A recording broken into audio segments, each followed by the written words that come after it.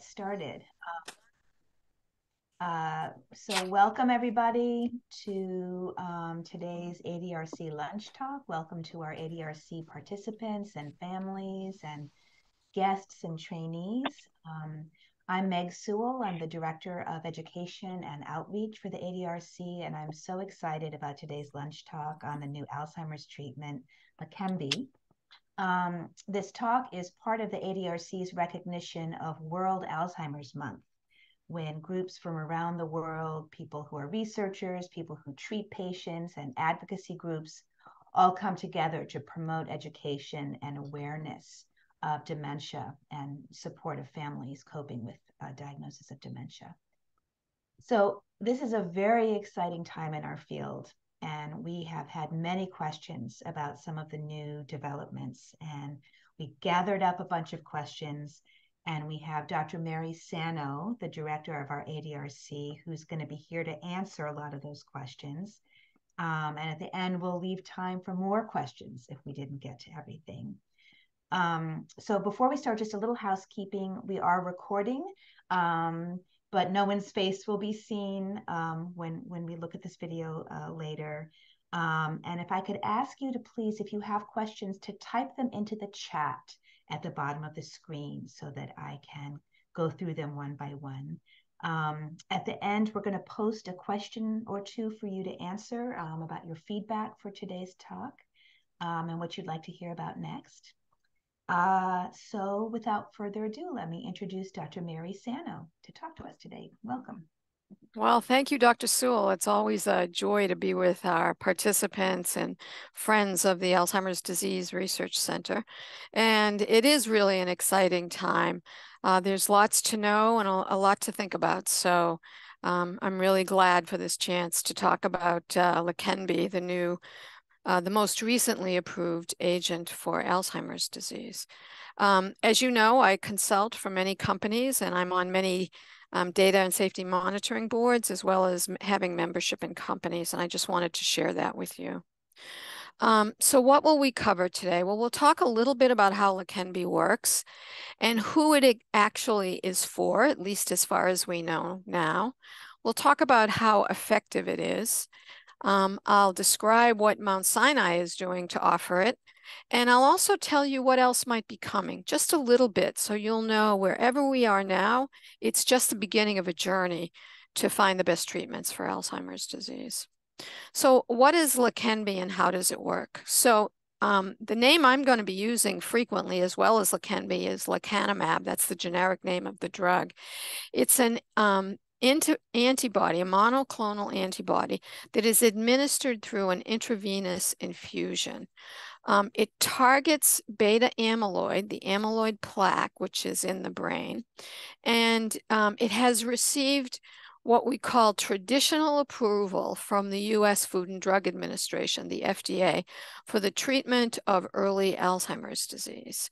So we've been talking about other monoclonal antibodies that had other types of treatment, other types of approval, and I'll be telling you why this goes beyond the first monoclonal antibodies. So it's indicated for people living with mild cognitive impairment, we call that MCI, and mild dementia due to Alzheimer's disease. So in this case, even the MCI must be due to Alzheimer's disease, and I'll review what that means in just a minute. And these individuals have to have a confirmation of elevated beta amyloid in their brain. And we do that in many different ways. Those of you who participate in our research know that right now, we can do this either through the collection of cerebral spinal fluid or through PET imaging techniques. Now, Leqembi lowers beta amyloid in the brain, and it also reduces cognitive and functional decline in people living with Alzheimer's disease. And that's what moved it from what we used to call an accelerated approval to a traditional approval. And we'll talk about that data in just a minute.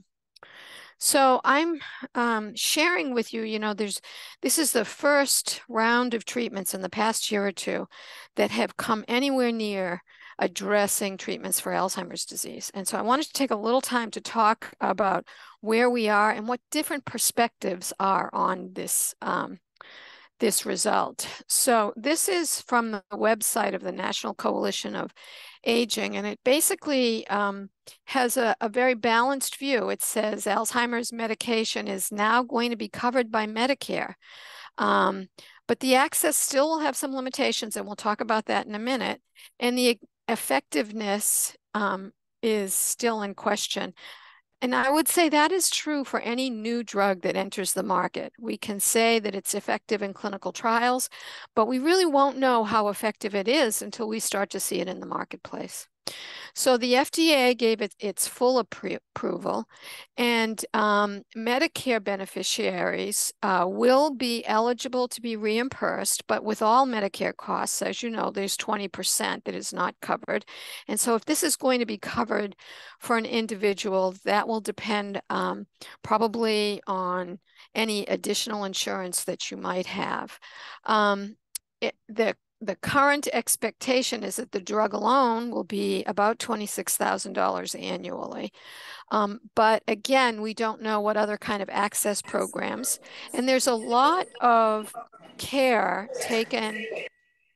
There's a lot of care taken around this drug. There's a lot of imaging that you need to determine if you're eligible, and there's a lot of imaging you need to ensure that it continues to be safe. And the medication currently is administered in an infusion center, and all of those can have some added costs. The other thing about the development of this drug is it was done in early stage Alzheimer's patients and those who had mild cognitive impairment. And so whether or not it would be effective in more impaired individuals, we don't know yet, and we'll have to see what kinds of studies we do next. So just to remind you, mild cognitive impairment is that condition where you have a cognitive deficit, and many of the people in this study had a specific memory deficit, although sometimes it's a different kind of a deficit. And what we know is those people rapidly progress to Alzheimer's disease or to dementia. But we also know that while amyloid can be responsible, there can be many other things that are responsible for mild cognitive impairment. And for a person to be eligible for this drug, they really need to have evidence that there is amyloid in the brain, so we know that it can make a difference. So I'm going to take a minute to just talk about that, because these were just tables and numbers, but now we have ways of measuring these things. So with Alzheimer's disease, there are three biomarkers of importance. The first one is the depositing of amyloid. The second one is pathological tau, which causes fibrillary tangles. And then there's neurodegeneration.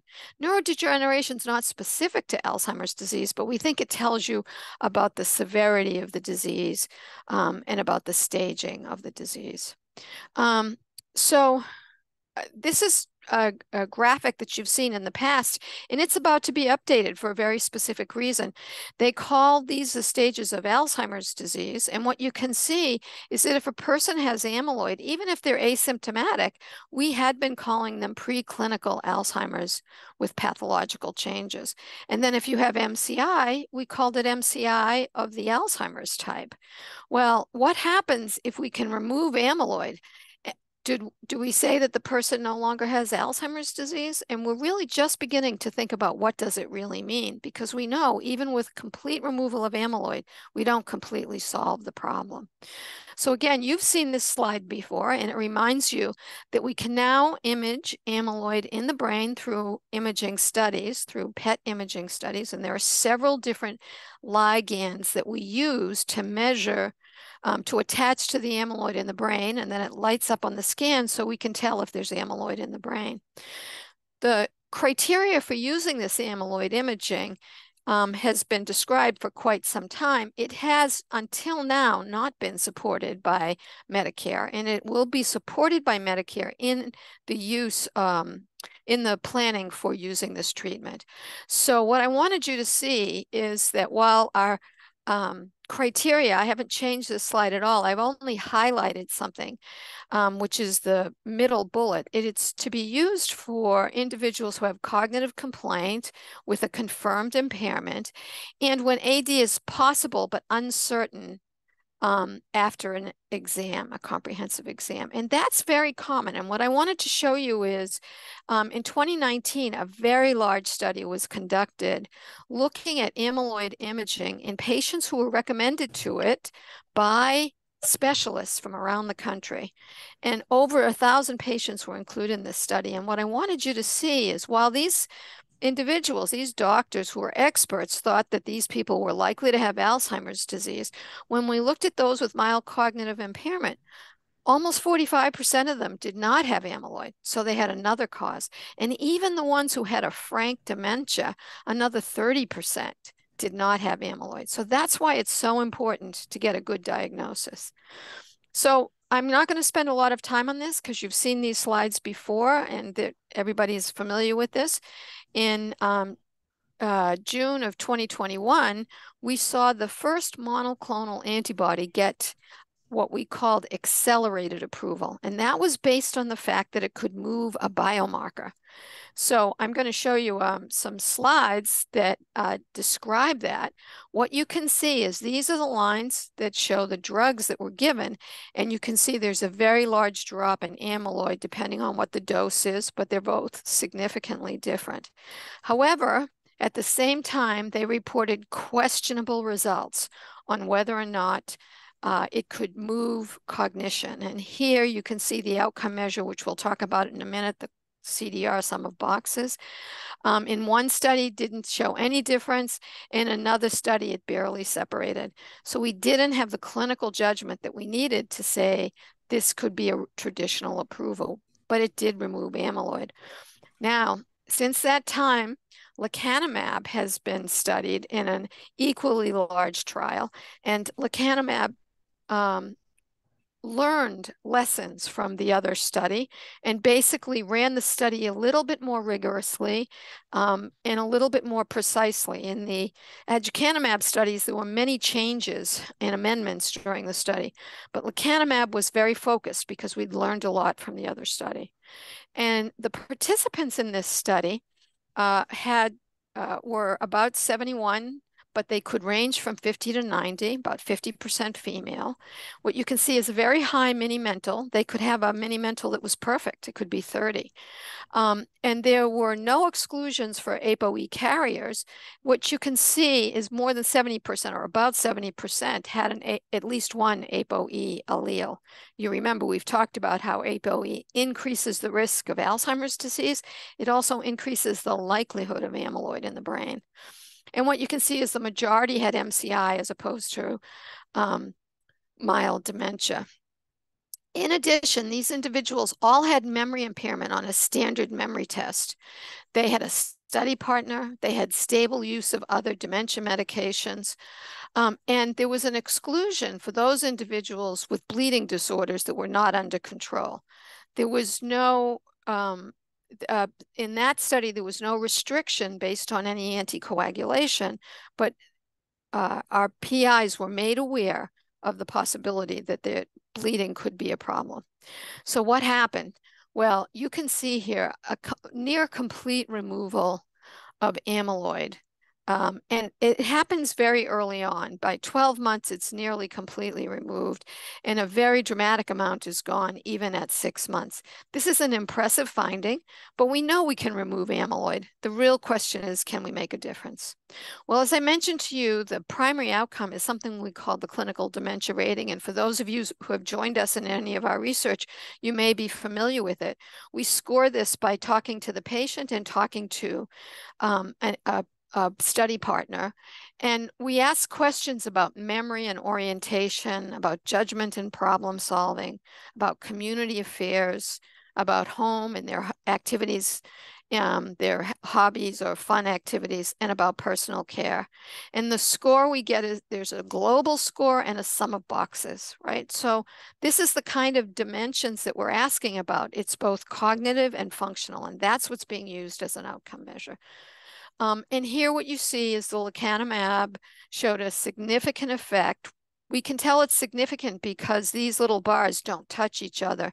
By 6 months, it's pretty apparent that you have a separation, with lecanemab providing a slower rate of decline compared to the placebo at all of those time points. In addition, we use some of our traditional measures, something called the ADAS-Cog. That was a test that was developed here at Mount Sinai. And what you can see is that there's even a separation of this cognitive test, pretty dramatic, again, almost at 6 months. And the activities of daily living scale, the ADCS-MCI, activities of daily living. This is an important scale because it captures those early changes that might occur. And again, you see good separation starting at 6 months. So with this data, in July of this year, the FDA provided traditional approval for lecanemab, or Leqembi, its commercial name. And it acknowledges some of the side effects, which I'm going to go through for you in just a minute, some of which are concerning. But it gave it a full approval. This was followed by CMS, which is Medicare, making an announcement that it would cover Alzheimer's disease drugs that receive this traditional approval. And there are some additional requirements, but in fact, Mount Sinai and others understand this and are planning to take care of it. So one of the things I wanted to talk about was I showed you the effects, the number of people who were receiving lecanemab who had either no ApoE allele or 1 or 2 ApoE alleles. You remember we each have 2 ApoEs, and you can have 2, 3, or 4, and we saw people who had 1, 4, or 2 4s. So what I wanted to comment on is when we were considering ApoE, in all the times you've heard me talk, I've told you it increases the risk of dementia. But now we think it's an important variable in determining the safety of monoclonal antibodies. And I'm going to show you some data that explains that pretty carefully. So we have a complex drug that has some side effects associated with it, and we really need to talk about those side effects and how we're going to manage them. And one study doesn't give us all the answers. And so at the time that these results came out, a group of experts put together what they call appropriate use recommendations. And I would argue that you're probably having a hard time seeing these, but I'm going to go through them and I'm going to tell you how we're going to carry out these appropriate use recommendations at Mount Sinai. They really describe how you can take care, how you can identify the right patient, how you monitor to maximize safety, and how you can use the drug for the correct population. So we should spend some time talking about those adverse events. Now, the most common side effect is infusion reactions, right? That means that at the site of the infusion that I've just described to you, you can have rash, or you can have a full body rash or reaction, like an allergic reaction to the medication or to something in the medication. And that occurred in more than a quarter of the participants in the study. The more concerning ones are what we call ARIA, which stands for amyloid imaging related abnormalities. And these are imaging abnormalities that you can see on a scan, on the MRI scan in your brain.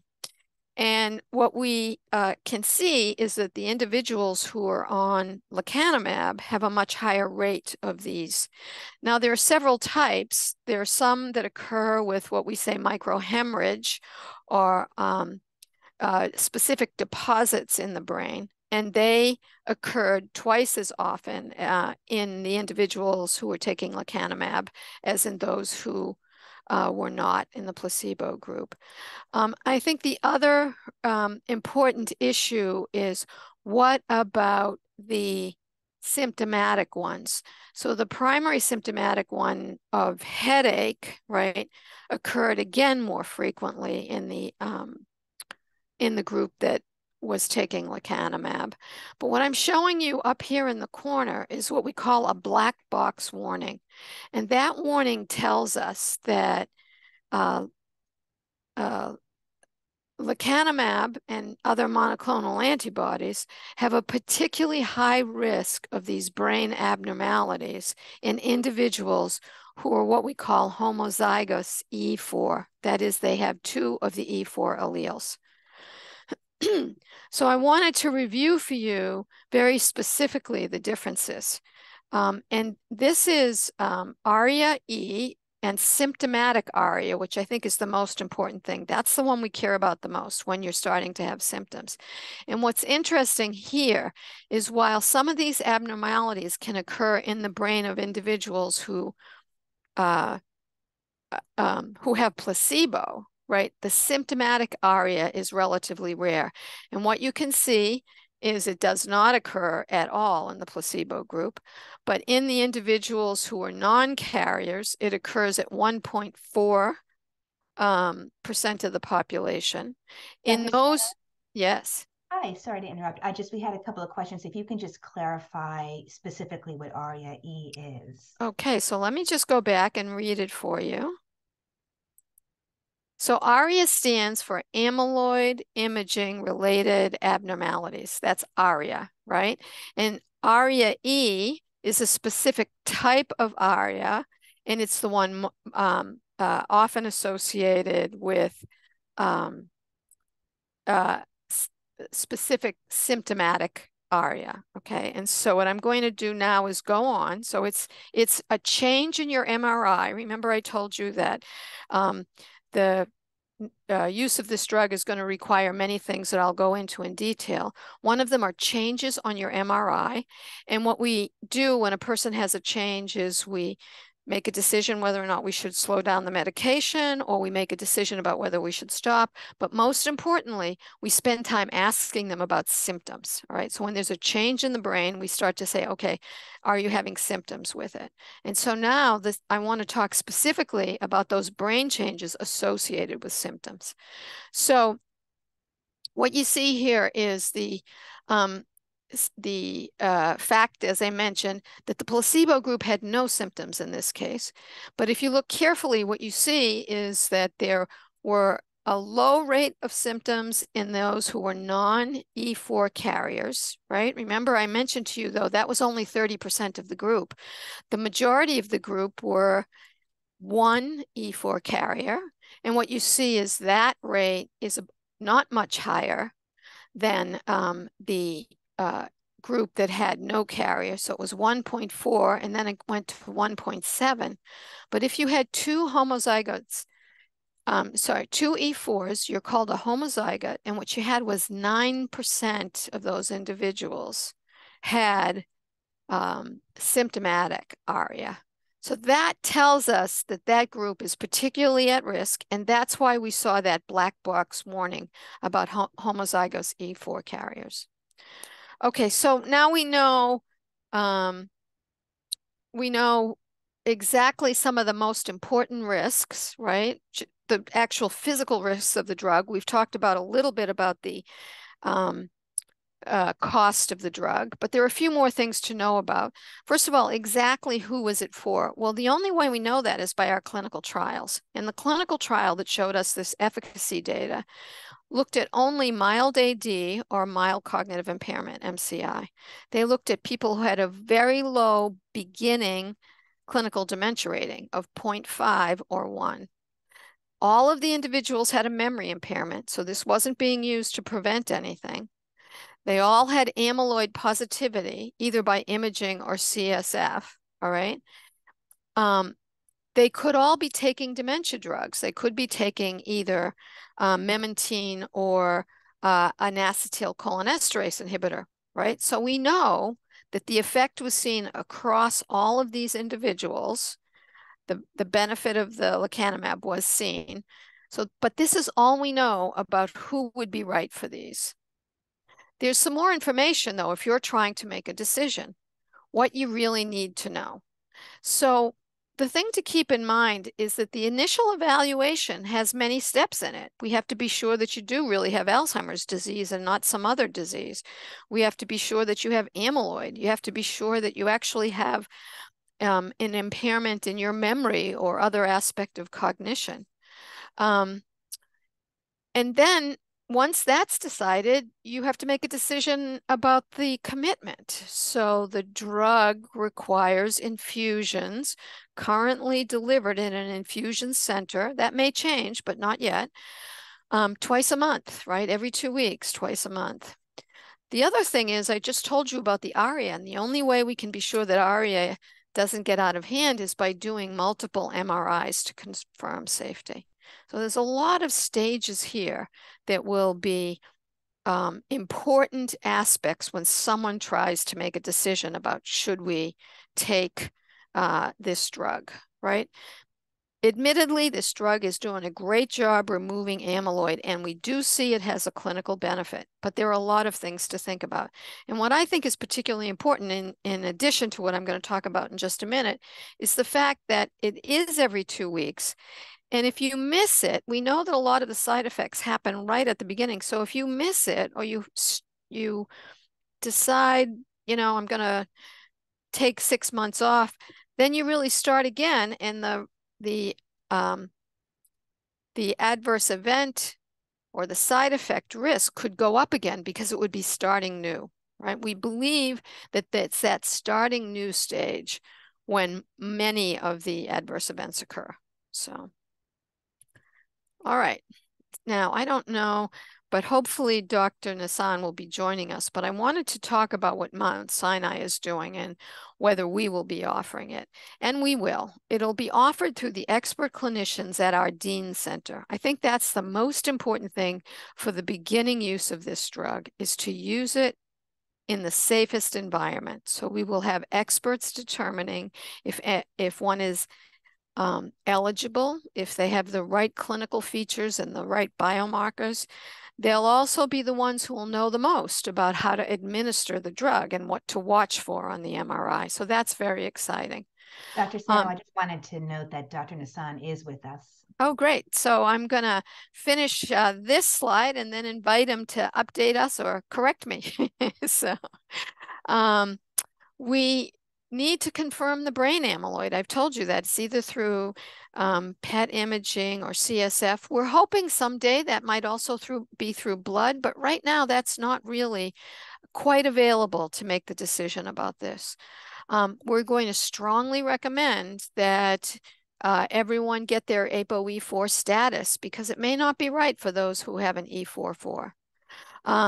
So I think it's also important to know that our physicians will be weighing the risk of anticoagulant use, right? If you're needing an anticoagulant, this may not be the drug for you. Clinical evaluations may be able to use some of our research results. So if you're here with us and you've been part of our studies and you've had amyloid imaging as part of a study, or you've had apolipoprotein status determined, you may be able to use that to get started with your medication. The Dean Center is prioritizing medication appointments. So it's a great place to have gotten your care, and it's a great place to find the experts who can move this forward. We're awaiting the infusion center to finalize the protocols because, as I described, they all occur in an infusion center, and we have to carefully monitor for infusion reactions, and we have to monitor for MRI. And this will take quite a bit of coordination. But as I said, Dr. Nassan, who's going to be able to answer some questions for us, I know, will be able to tell you what we think the upside is of this and what the risks are. And I think it's really important to have a balanced view. I have just a few more slides that I'm going to go on to, and then we'll open it up and ask Dr. Nassan to give his comments as well. So what else is coming? This is an interesting summary from last year, and I wanted to say some of these things we already know are off, we have the answers to.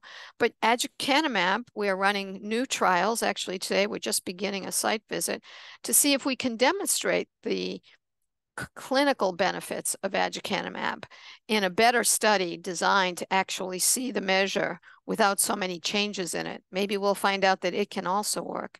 Donanemab has also been publishing its data demonstrating an effect on both cognition and amyloid reduction. Those studies are a little bit more complicated because they actually require two types of imaging, both amyloid and tau. I'm not sure how we'll bring it to the market. And then also the advantage is donanemab is a monthly infusion. Gantenerumab is now no longer in studies. It was one of the drugs we were so hopeful for because it was could be delivered by a sub-Q injection. However, we didn't get low enough amyloid in that, and we didn't see the clinical benefit. In some ways, the gantenerumab study reminds us that maybe there really is a connection between lowering amyloid and seeing a clinical benefit. And so I've told you about the lecanemab study, but I think next will probably be the donanemab studies. So I just want to summarize with a couple of take-home messages and considerations.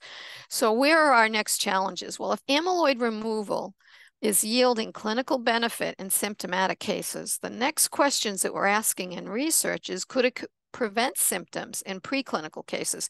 And there are 2 studies that are ongoing to determine if that's the case. If amyloid defines the disease, remember I told you about that framework? Would removal define a cure? Well, we don't think so. It didn't completely change the trajectory of decline.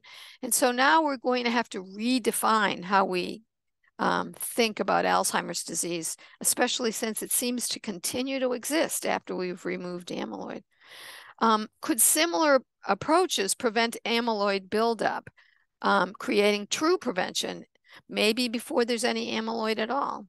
And can modification of the other things, the tau and the neurodegeneration, answer those kind of questions and give us a chance to see better benefits, more benefits in patients with Alzheimer's disease? So let me just give you my take-homes, which are, we really now have an approved treatment that can remove amyloid from the brain. And we have seen clearly that in well-conducted studies, it has a clinical effect.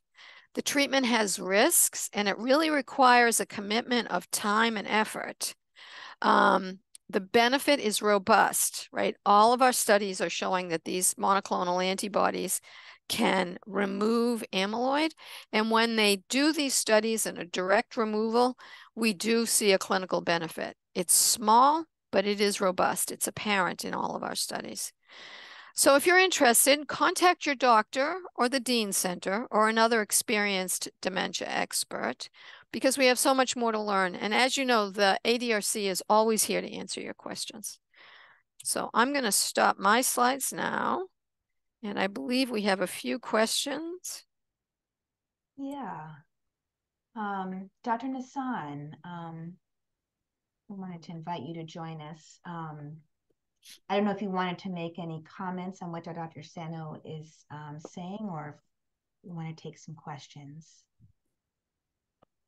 Yeah, no, thank you for inviting me. I couldn't have presented this better than what Dr. Sano presented. This is really a wonderful summary of where we are with the offering and implementing lecanemab. Great. So I had a couple of questions that came to me directly. One of them was you were talking about that you have to confirm a diagnosis of early AD or MCI due to AD before you can be considered. And you talked about a number of things like ApoE4 and cognitive testing and MRIs and PET scans. How much of that's going to have to be done in order to determine if someone's eligible for that now? Well, as I have mentioned, for new people who are just starting to become symptomatic, have not been in any research protocols, there's quite a bit to be done. We can see that there's a difference in the likelihood of having amyloid. Even a very good expert who might have taken part in the IDEAS study in that cohort, more than 40% of the individuals who they thought might have amyloid, might have Alzheimer's disease, did not. So that's a very big deal. Also, the desire or the need to get your ApoE status determined can slow people down. It may be something they haven't thought about because it does have consequences for other family members, potential consequences for other family members. So those are important issues. I think the other issue is that it takes time to get scans done. It takes time to schedule them. It takes time to move the ligands, that's the marker that we use in these scans, around the country. So around the country, it's going to be a process. It will take time to be able to see people on treatment. As Dr. Nassan told us or reminded me, that we also have to set up our infusion centers. So there are a lot of stages to getting things done. But that was a related question, which is how soon is Mount Sinai going to be able to provide the infusions, Dr. Nassan? We are hoping it will be, or we'll be able to do our first infusion in the next few weeks to a month. We've put a lot of the pieces together. The last piece that needs to be finalized is the workflow for the nurses that handle the actual infusion from arriving, putting an IV for the patient, and knowing how to dilute the drug and how to administer it, but also how to react to potential side effects that may occur, and monitor all of that. So we're having our last few pieces put together for that process. And once that's in place, we will be ready to start infusing. We already have a few patients that have been evaluated for their eligibility and counseled, and some of them are just waiting to get the first infusion. So a related question for either one of you had to do with the treatment itself, which was how long does the infusion take at any given visit? And once Dr. Sano had said, once you start, if you stop and start again, there may be some safety concerns. So is the implication that once you start this, you're on this for the rest of your life? So I can say that, and I can't wait to hear what Dr. Nassan has to say, because he's in the driver's seat for this. But unfortunately, as part of the research team, we've given him all the information we have, and it's maybe not enough. What we know is that the infusion time is about an hour, but you can't simply imagine that you're just going to walk in and walk out in an hour, because we want to take a look at you before and after. If you've had weight changes, that may change the amount of drug. So all of that needs to be addressed while you're sitting there. If you've had any other side effects, if you've had any medication changes, they'll be asking you about all of those things when you come in for the infusion. I want to comment, and I think Dr. Nassan will agree on this. The infusion center is staffed with incredible nursing staff and other medical professionals who have infused drugs that have this or more risk factor associated with them. So it's a completely, it's the best it could be. I would say, that being said, it'll be a new treatment for those centers. And so those centers want to be sure they have all of the protocols in place. So I'm really excited that we're using existing centers, and I'm really excited that they're so intent on learning how to do this the right way. So, Dr. Nassan, anything else? Yeah, I'm wondering no, absolutely. Part about do you have to be on it forever? Yeah. Which we don't know yet, I'm assuming. Yeah. No, I agree with everything you said, Dr. Sano, and also you reminded us and the team that Sinai was a site for the study, and many of the nurses that are still currently in the research unit have administered these infusion, and they are working with our infusion center nurses to train them and put in place some of that protocol. So that's literally happening as we speak this week. So that's great. And for for the question of how long, it's a question that I think we also have, and we don't know. The trial was done over 18 months, and over these 18 months is when they were able to demonstrate the clinical benefit that Dr. Sano has presented. We don't yet know what happens beyond the 18 months. We do know that the pharmaceutical company is doing an extended open label study for people who accepted to continue being followed up by them and continue taking the drug even after the 18 months. We hope that at some point they'll be able to report their findings for what does this look like over a longer period of time, so that we can gain better insight as to whether this is an indefinite type medication, or do we just do it for a period of time until the plaques are done, or what have you. I think some questions are still up in the air for the time being. Okay, thank you. We have several questions. Obviously, a big concern for a lot of people is the safety. And I think Dr. Sano addressed some of this, but there's still a couple of remaining questions. So one person was asking what the risk level for brain swelling and death is. And a related question was, is the drug considered to be safe if you don't have homozygous E4 or on anticoagulants or have evidence of brain bleeds, for example? So, safety is a number, and it's every individual's safety tolerance that has to be decided. And one of the things I think is so interesting about this is the study was done in mild individuals and MCI, so they could make a decision about the safety, and they were willing to join the study based on knowing that these were the kinds of side effects. Many of these side effects were written in the consent forms, and they were completely aware of them.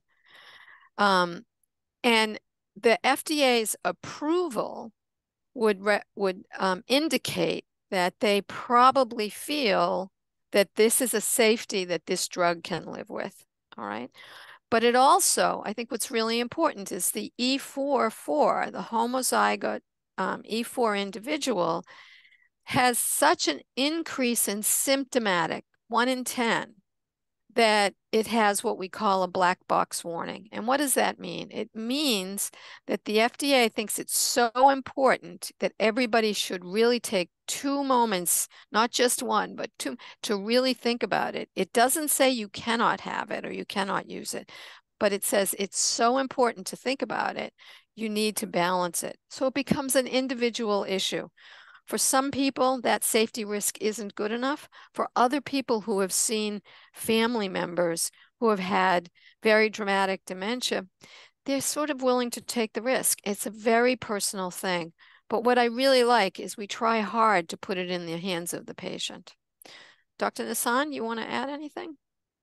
No, I wholeheartedly agree, and maybe just highlight something really important, Dr. Sano, that you mentioned, which is it's a statistical numbers game, and it comes down to what the individual patient and their family decide is acceptable to them or not. Because while we can say that statistically speaking, there's a higher risk of bleeding for homozygous, there's a high risk of bleeding for people on anticoagulation, that also doesn't mean that if you don't have these things, then you are safe, like it's not going to happen to you. You may be the one person or whatever, out of the smaller percentage that will get this. So on an individual level, the statistics don't really apply in the same way.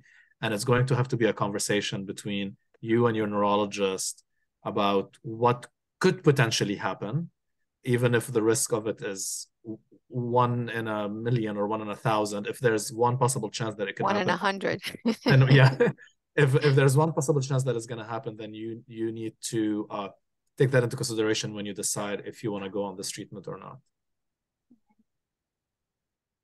Dr. Sano, another question comes from someone regarding that table you showed about the differences in rate of decline between the placebo group and the Leqembi group. And the question was, is there a way to kind of put that into real world terms? Like, what might that look like for a particular person? You know, the rate of decline is a really interesting question, because it's not only what it means for you as an individual, it's also dependent on where you start, right? And so a person who starts with poorer performance may actually have a bigger number, but you're only saving their cognitive status to a different level. There have been lots of attempts to define this. And then the other question that we don't know yet is, does the benefit get bigger over time? And we don't know that, but you did see that those groups were still separating. And so we know what the benefit is at 18 months. I can tell you about some recent data that I looked at with Dr. Zhu from our data core that talked about the CDR in individuals who are in this range. And when we look at the rate of decline in those individuals, what I can tell you is that the places we see the benefit and sort of real life expenditures or cost are not in medical care, or not in, it's too early to talk about delay in nursing home, but where we see them is in benefits in the ability to work or volunteer a little bit longer, and also in lower need for that informal help you might be getting. So maybe it would reduce the need for someone to be helping you with your financial matters as intently as they might otherwise. We didn't see a difference in that size effect in this group in hospitalizations or medical needs. So we can't really tell yet whether or not these benefits are going to extend to those other kinds of benefits. But Right. it does seem like they're going to be very important for your ability to continue doing your hobbies or your volunteer work or even your job, which is an important, at this early stage, can be an important outcome. A related question was on the slide that indicated that people in the study were allowed to be on other dementia medications. Mm-hmm, mm-hmm. So was there any data that showed that being on, say, Aricept and the study drug, conferred a greater benefit, or was that kind of data looked at? Yeah, so that's a really good question. And in fact, that was a very specific sub-analysis. And basically, the sub-analysis demonstrated an equal size benefit, whether or not you were on a cholinesterase inhibitor, or actually was any of the Alzheimer drugs or dementia drugs. It was equal if you were on it or off it. So what that means is the difference was the same. So if you believe you're getting a boost from one of those drugs, this difference was on top of that boost. So the study actually did stratification by that. So they have good strength to answer that question. It doesn't seem to, it doesn't change your ability to see an effect. And if you look at the lines, you see lines are slightly higher in the group that were taking medications than the one that was not taking underlying medications. We don't have any data yet that would compare Leqembi directly to medications that are already approved for Alzheimer's disease. Well, in fact, we do, because if you look at those stratified analysis, you see that Leqembi plus the cholinesterase inhibitor does better than the placebo group without Leqembi taking the cholinesterase inhibitor. So in a sense, it does give us that information. Okay, terrific. Someone else asked about how to get it. You said there were rules about getting it, including having to join a registry, and they were wondering what that was about. Right. So the Medicare would like us to collect some information about its use to ensure that it has benefits to the patient, the Medicare beneficiary. And each site that's giving it can set up a registry. So it's done by the local site. I'm going to ask Dr. Nassan. I believe we've actually tried to establish that registry here, and he can tell you a little more about it. Yeah, so essentially the Center for Medicare and Medicaid Services have created an online registry that they are requiring in order to reimburse the 80% portion of the medication and everything else. It's really they're asking for very little information. Basically, we log in with our own identifiers as clinicians. We all have a national provider identification number that we have to put in, and the identifier for the Medicare beneficiary. So that's how the system recognizes who you are. And then they're asking for simple things like what's the diagnosis, what is the score of a screening test like a mini mental status exam, what were the findings of an amyloid PET scan, or the confirmation of the Alzheimer's disease, did it confirm it, yes or no, which medication they are receiving, because yes, there's lecanemab now, but there might be others down the road, and what's the functional status through scales, like are the patients able to be independent in their day-to-day activities, or how do they fall on that? That's really essentially what they're asking about, and whether there are anticoagulation. So they're looking at safety primarily, and whether people will have side effects on this. We are only required to submit this form 5 times at the beginning of the treatment, and then another 4 times every 6 months for the next 2 years, for 24 months. And that's what CMS is collecting. So Dr. Nassan, I just want to be sure I'm right about this. So the patient will probably get a consent so that they'll know you're entering them in a registry. But in fact, all the work is done by the doctor and the medical team, not by the patient. Correct. And to your point, Dr. Sano, the patient will actually have to sign a consent for various other things, to make sure that they understood the side effects, the risks, and they are moving forward with the treatment. So there will be a consent form being signed as a requirement for everybody who would like to pursue the infusion. Right. And this is not atypical. I'm not sure how many people have had other medical procedures, but you often have signed a consent. Sometimes when you're having those procedures, you don't stop and think, oh, yes, this is a consent. And the consent is not only that you're having it, but that I've told you about the risks. And that's what we want to make sure of. Perfect. Thank you. All right. So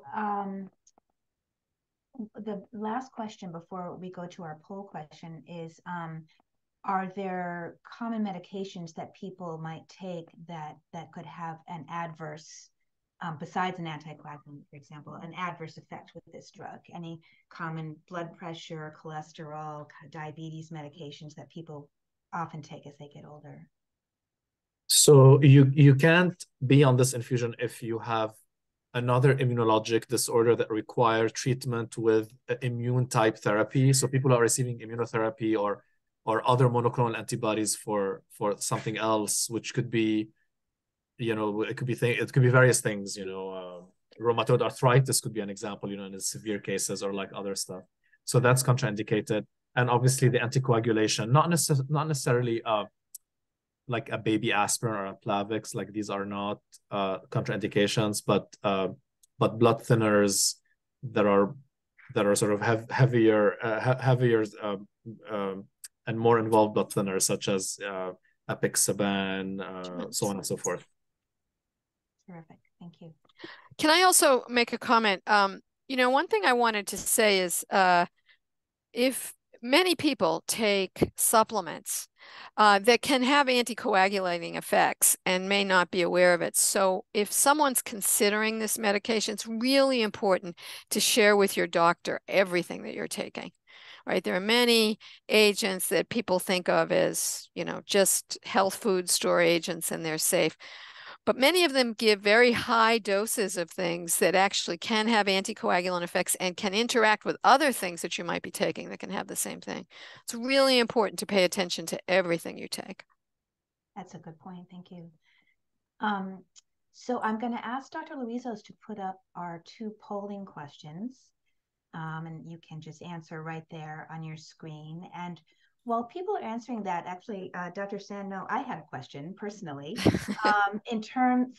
particularly for those who are here who are participants in the ADRC. So as we go forward with research and we are investigating new agents that may help, will people be allowed to be treated with Leqembi in these new studies, or do we not know yet? It's a very important question. And I can tell you about some studies that we're doing and how we're handling it. But, you know, I believe this information is going to change over time as we get more comfortable with the drug, or if we learn that it has certain risks that we need to consider. So, for example, we have several studies in which we're looking at individuals who have amyloid but have no symptoms. What we've decided is if those people convert to a symptomatic stage, we will systematically discontinue them from that part of the study and allow them to enter a treatment phase, because we think that's the right thing to do. Right. There are other medications that don't work through infusion, that may work through oral medication, or may work on different aspects of that cascade. It may not be on the amyloid, it may be on the tau, or it may be on an inflammatory marker. And so if they don't work in those same systems, we're thinking that we would allow people in, but we would do what we call stratify, so that we can look at those people who are on it separately from those people who are off Leqembi or other approved medications. But it's truly a balancing act. It may be that for some people, twice a week is just too much, and they might want to enter a study where we're giving an infusion that's only once a month, or we may be giving an oral pill that works in the exact same system. And if we do, it wouldn't be safe to give them on top of each other. And that would be the only reason why we would not study them on top of each other, is because we're not sure about the safety. We really try to design our studies so that we can answer questions for real people. And if real people are on the medication, we don't want to exclude them.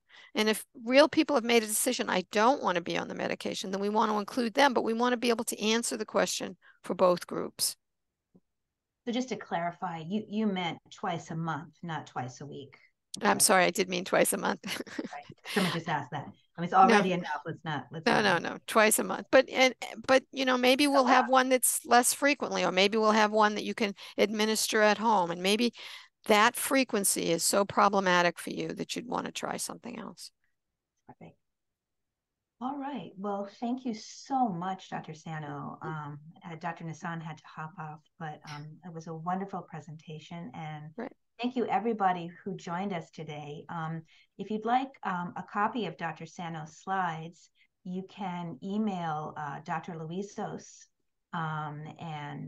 who sent you the invite for today, and Dr. Sano can prepare some, a version of the slides that you could take a look at later. And if you want to hear some of this information again, and within the next few weeks, this lecture will be posted on the ADRC website online if you want to take a look again. And of course, we're always here to answer questions. And thank you all so much for joining, and have a terrific day, and see you next time.